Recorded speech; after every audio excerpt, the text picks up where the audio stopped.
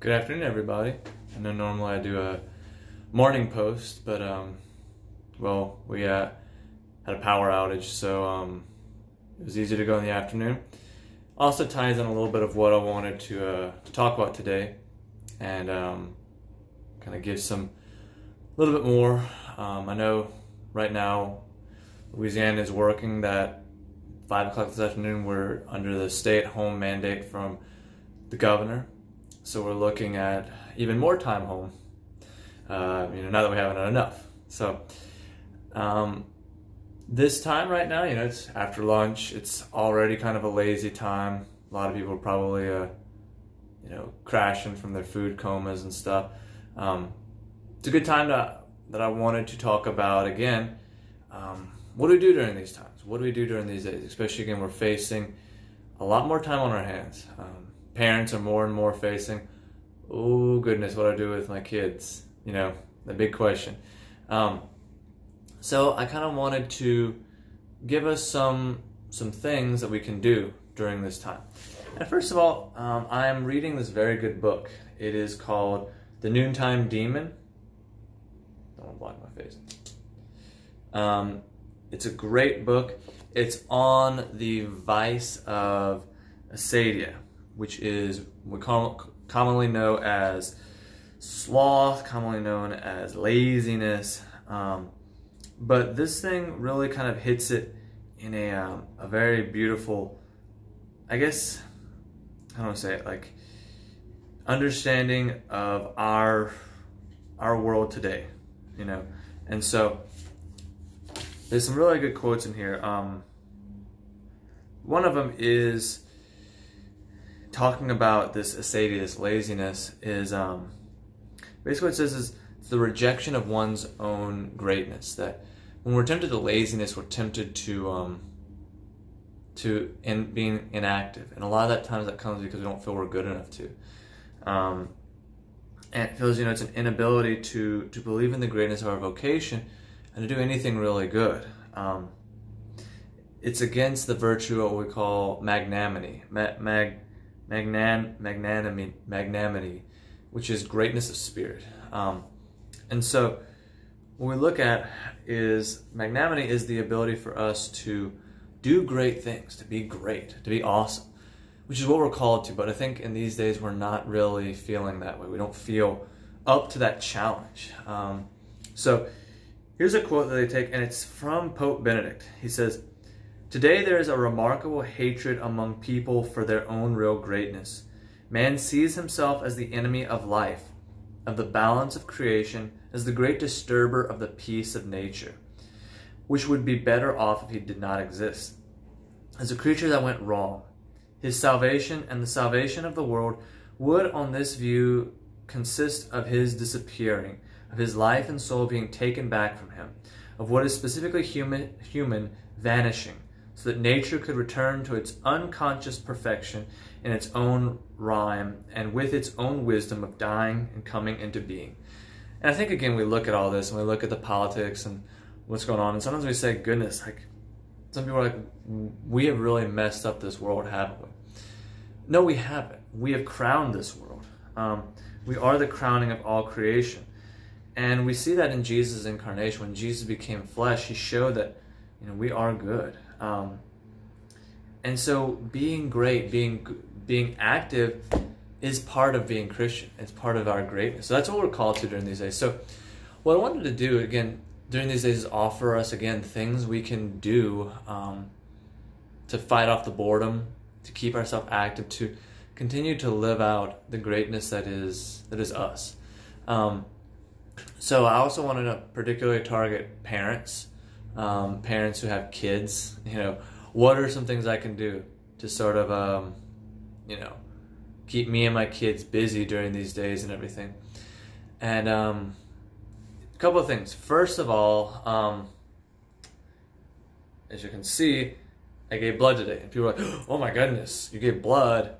And people were saying that not just because, they're icky of needles, but they feel like, oh, well, you went in to go give blood. Like, isn't that dangerous? Isn't that, aren't you allowed in? And the answer is yes. I was welcomed with open arms. even with this, mandate coming out and with all the places closing down, places like LifeShare, the Red Cross, all these places are considered urgent, necessary facilities. And if you were to go to give blood, you would be considered giving urgent medical need. So it can be a reason for you to get out of your house to go and give blood. And it's a very viable reason to get out of your house, that people need to give blood. People need to give blood. Red Cross right now is looking at canceling some 30 of their blood drives, just because no one is wanting to go out and show up. And they said that's going to result in a drop of about 1,000 units of blood at least. And they said, that's 1,000 people that won't get the help they need from blood donations. But those people are still needed. In fact, even more with all the people getting sick. I mean, blood donations needed more than ever. So I encourage you, be not afraid. Go give blood. If you have not been on antibiotics for at least 7 days, if you have not taken anything with aspirin at least 48 hours, all of these things can make you viable to give blood. What they're looking at is taking blood, or red blood cells and plasma. I normally give platelets. They normally love taking my platelets, but because of the need, they took a unit of blood, of red blood cells, and a unit of plasma. So, like I said, go give blood if you can. I highly encourage you to take that challenge and go do that. Like I said, get you out of the house, and makes you feel productive. Like you're living that bigness of spirit that we're called to. And also we look at during these days, I guess a lot of those calls of the face masks, those bacteria masks that people were running out of, and they're in short supply. They're running out. It's a great plea for that. I currently have a friend who is working on a project to make kind of artificial masks. It's kind of using like plastic shield and making like the little headband, which works as effectively. And so it's still in the works. They're still kind of gathering information about how and what to do.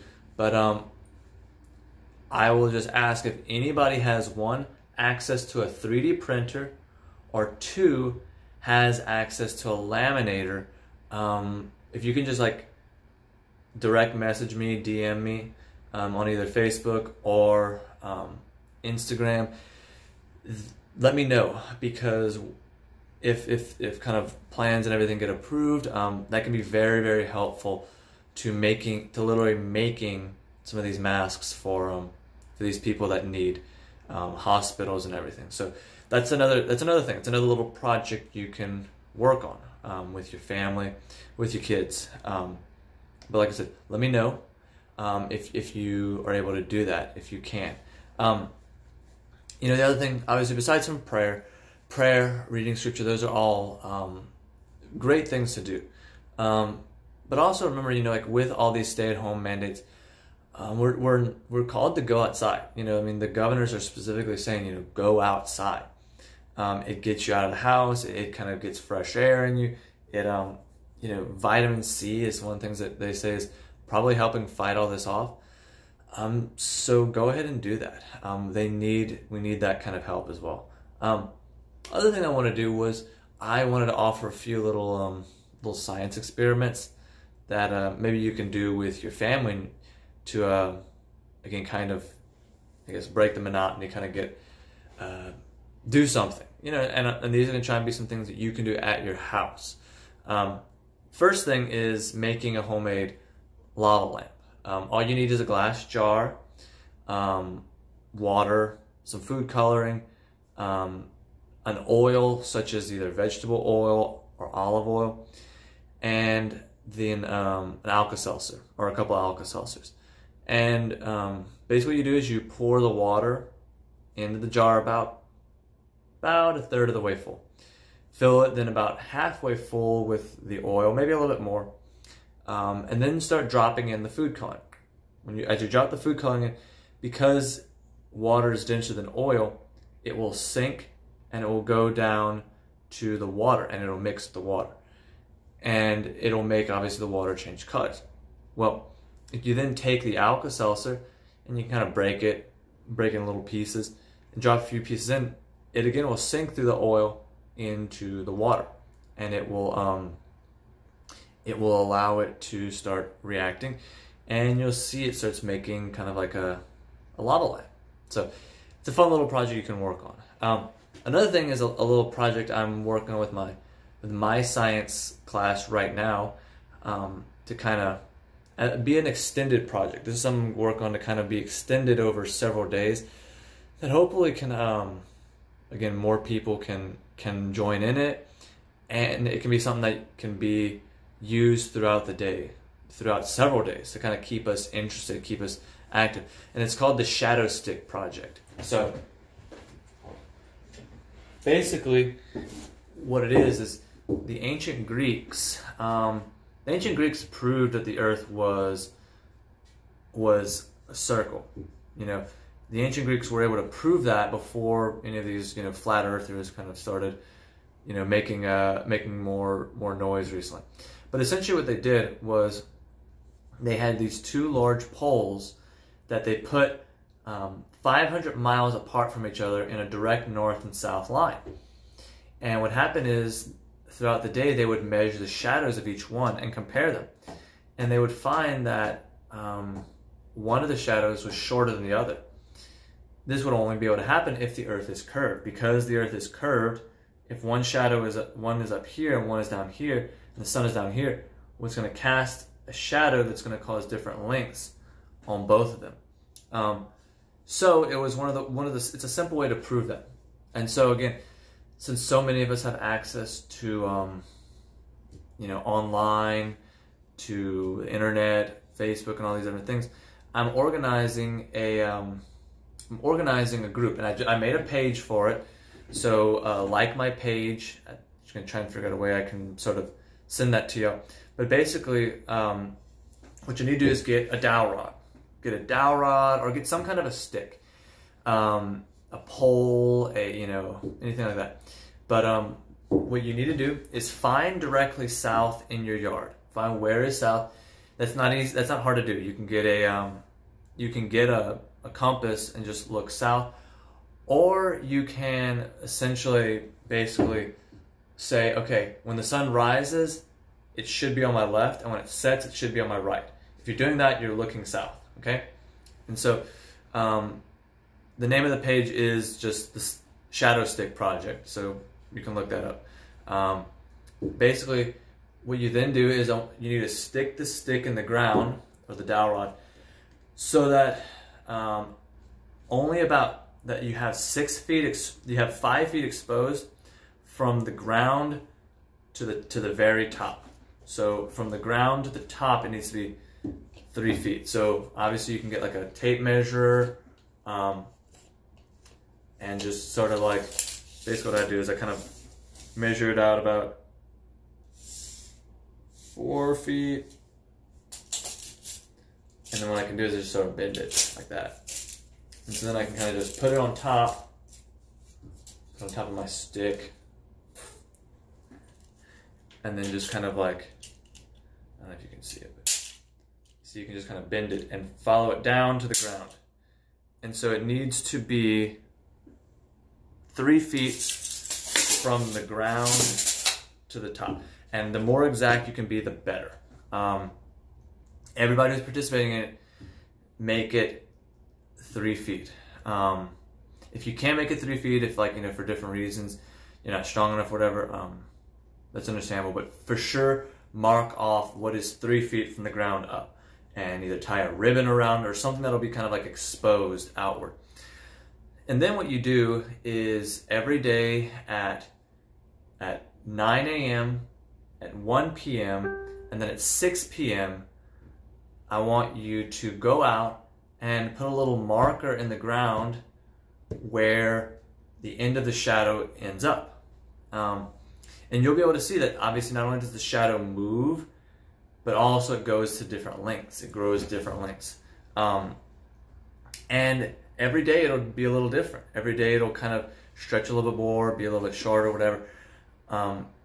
And that's gonna show us obviously the movement of the sun and everything. And then you can even kind of like if you like where the shadow is in every part, you can put like a little like straw on the ground, kind of mark those spots. You can take some string, kind of tie them together, and kind of see the movement of the sun. And every day, like I said, it's gonna be different. But this is where the fun thing is gonna become, and that's where I've kind of made the Facebook page. Is that again, people in different locations, it's going to be different lengths. So like at 1 o'clock in the afternoon, let's say here in Louisiana, the stick, because that's when it's going to be shortest, the 3-foot stick is maybe going to be 1 foot long, okay? Well, in, Minnesota, it might be 3 feet long. It'll be interesting to see. And then from that, we can actually calculate the circumference of the earth. So I think it'd be a fun little project. Anyone who needs some dowel rods that lives in Alexandria, I have about 6 of them. I'll have them outside the church, St. Francis Community Church door, the office. Feel free to come by and grab one. You don't have to explain. You don't have to. No one has to be here. You just come by, grab one, and do it. But like I said, look for the page. I'm gonna try and maybe put a little something in the ground, put a little, or not in the ground, put something on my Facebook, kind of a button for it. But join it, like I said, especially if you can say where you live. If you happen to be able to look up and find your latitude, that's even better. The best is if we can find people that are in the same kind of longitude, but different latitudes. So like Louisiana, Arkansas, Tennessee, Missouri, Minnesota, Iowa, all those areas, Indiana, all those are in the same, we're basically in the same time zone. And we just, like, people at different locations can do different, and even like people in North Louisiana will probably be different from people in South Louisiana. And again, that'd be interesting to see what's the difference between someone like Shreveport versus someone in Lafayette. What difference in length it would be. So that could be a fun project. And again, you can do that with your kids. Y'all can check on it every day. You can check on it several times throughout the day. Like I said, get straws, put it in the ground to kind of keep a tab on it. You could even, like if you wanted, like put like a sheet of kind of like construction paper, something on the ground, and as the shadow moves, you can kind of like draw, and you can kind of draw the path of the sun. It'll be inverted, so then when you turn it up, you'll see obviously the path of it. But just little things like that you can do to kind of keep things interested, keep them sort of I guess involved, active, doing stuff like that. So those are 2 little fun experiments that you can do, like I said, just right in your house. And again, I guarantee you all have probably all of those things. Also, you maybe will need to get like a little mallet or a brick or something to knock it down enough. But 3 feet is kind of the main thing. On the page, I'll try to put more information about that. But yeah, so besides from reading, besides from obviously praying, which are all those important things to do, I'm trying to find just some good things we can all do to stay active and stay involved with each other's lives. I think by doing this, we'll have kind of a Facebook page that people can join in and kind of be, just be active and kind of in communication. That kind of takes our mind off of some of these things that are going on. So those are a few little fun projects that you can do. Trying